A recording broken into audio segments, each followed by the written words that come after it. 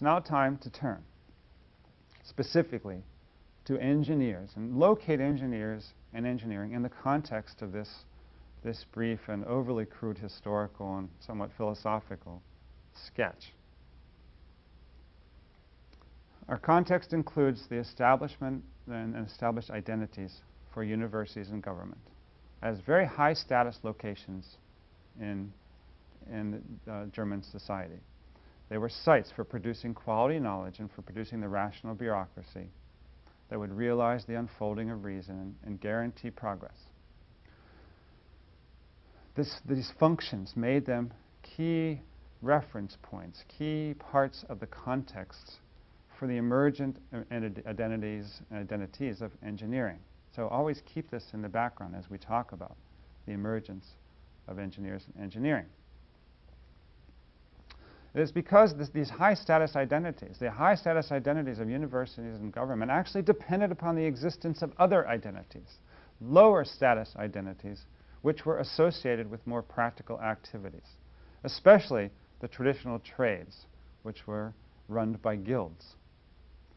Now, as we will see here, the positioning of engineers and engineering in relationship to these two sets of identities, which is to say the higher status collection, the lower status collection, structures a unique dual identity for engineers, which I alluded to at the outset with the example of the business card.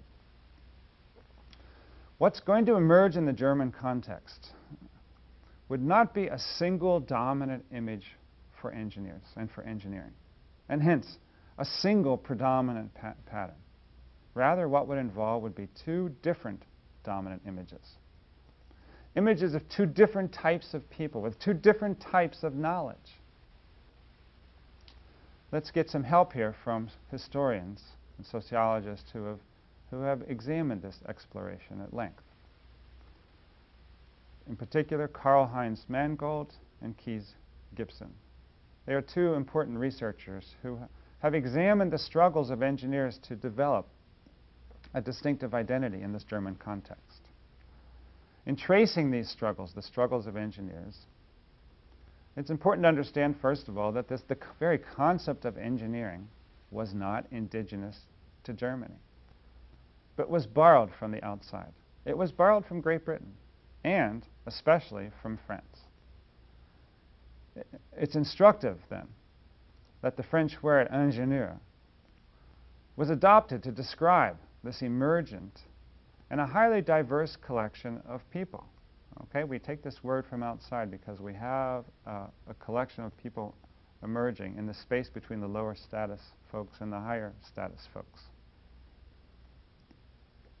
Now, this was possibly because of the high status that the engineers enjoyed in the French context, as Germans understood this, that the French engineers were key contributors to French nationhood. And the Germans had intimate contact with French engineers during the Napoleonic occupation.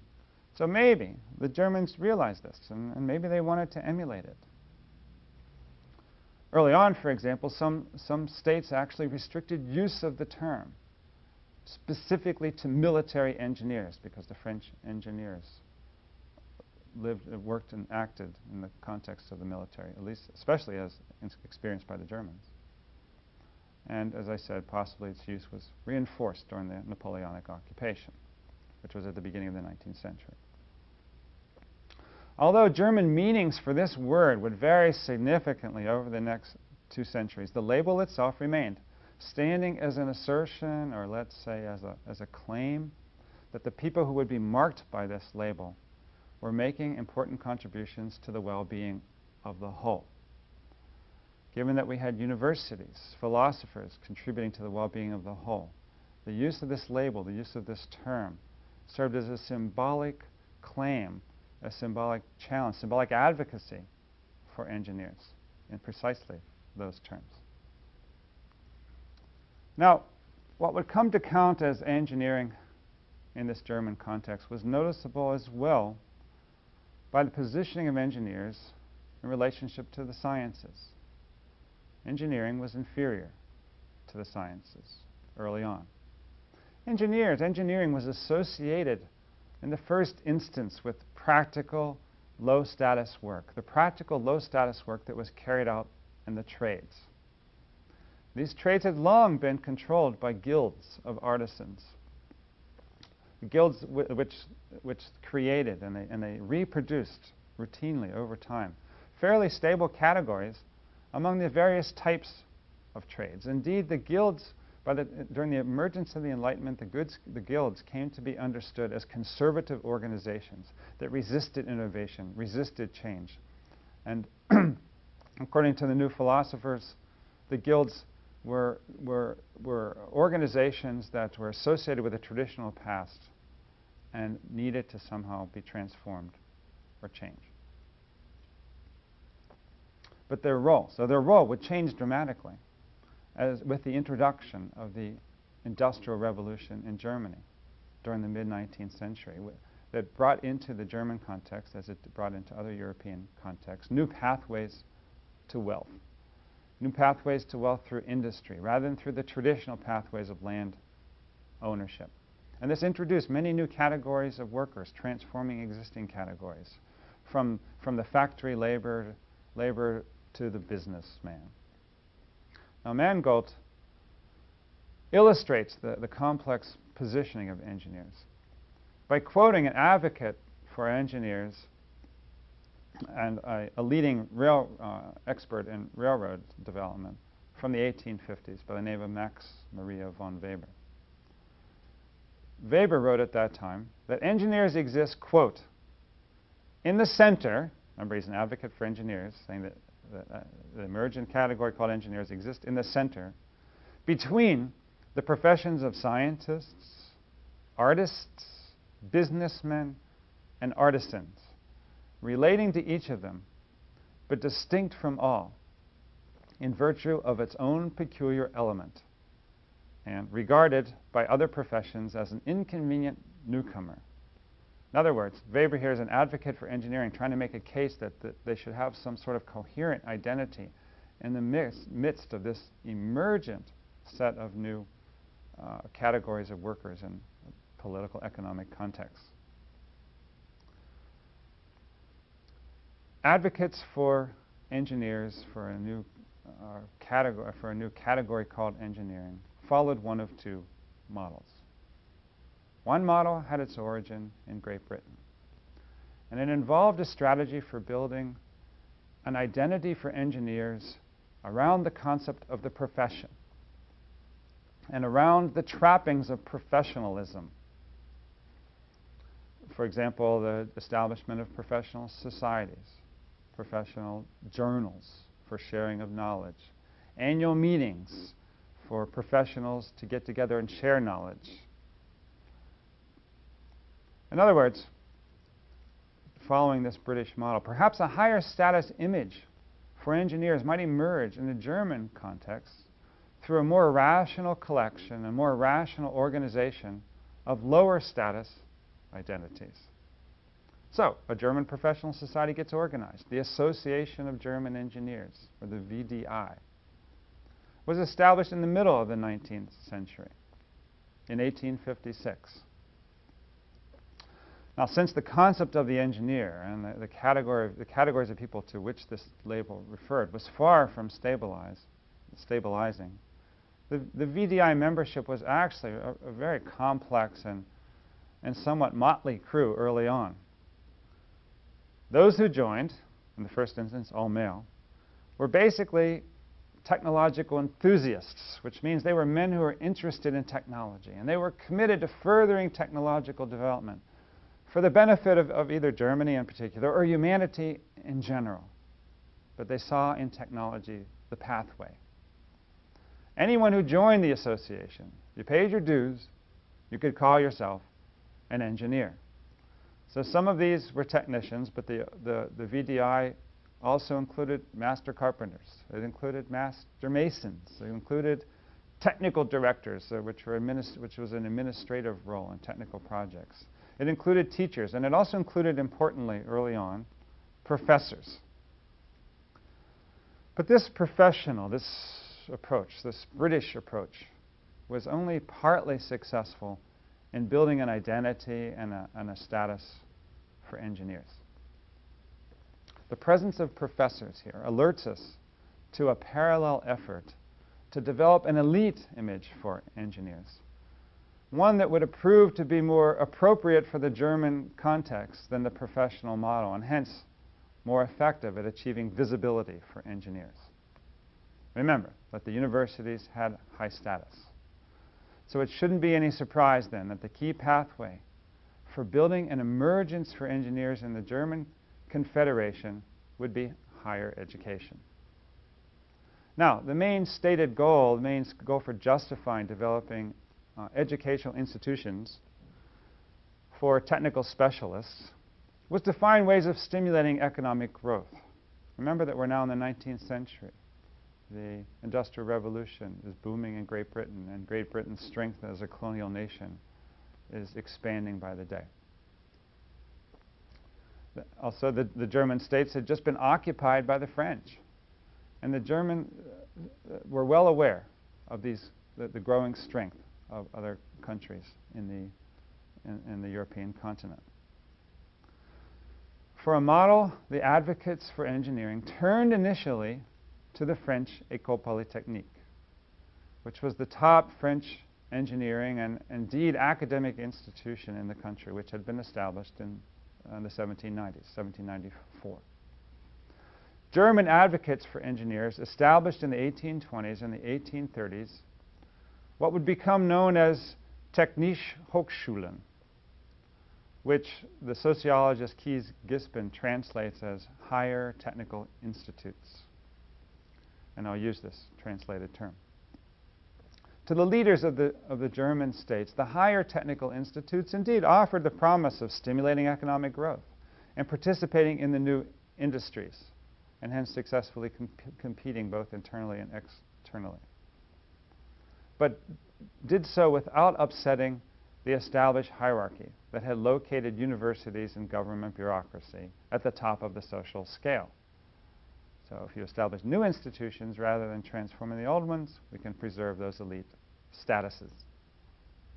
So it was important to keep the higher technical institutes separate from the universities in this German context. And as the German historian Wolfgang Weber put it in explaining why Prussian universities wouldn't include the polytechnic content, the engineering content from the French École Polytechnique, said, and I quote, "The project was politically suspect from the viewpoint of the Prussian king and some of the aristocracy, with good reason.